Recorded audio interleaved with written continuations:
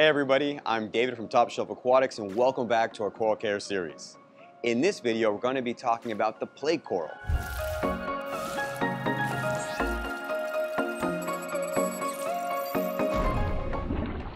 These large polyp stony corals belong to the family Fungiidae.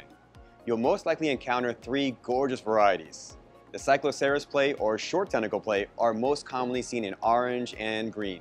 But there are amazing bicolor, striped, and rainbow color combinations.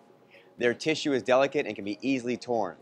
If the plate coral takes a turn for the worst, don't toss the skeleton just yet, because some individuals have an uncanny ability to produce babies, miniature replicas that sprout from the dead skeleton. Plate corals typically are not suitable to be fragged, but the diaseris plate can frag itself. This plate coral produces thin, breakable ridges within its skeleton, allowing it to easily be snapped into smaller pieces.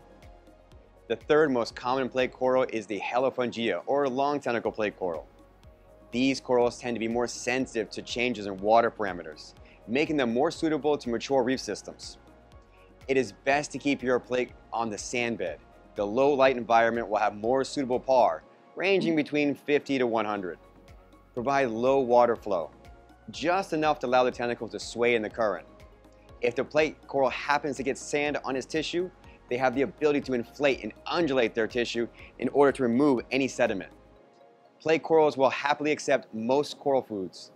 Their mouths can consume a variety of meaty foods. Here at Top Shelf Aquatics, we feed PE mysis, benepets, fauna marin, and LPS pellets. It is best to turn off the flow while the coral is being fed, because it can take up to 15 to 20 minutes to consume its entire meal.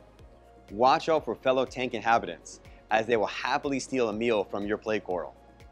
Thank you for joining our Top Shelf Aquatics Coral Care series. I'm David, and we'll see you again in the next episode. Hey, if you enjoyed content like this, be sure to check out the rest of our Coral Care videos. And as always, be sure to like, comment, and subscribe. Follow us on Facebook and Instagram.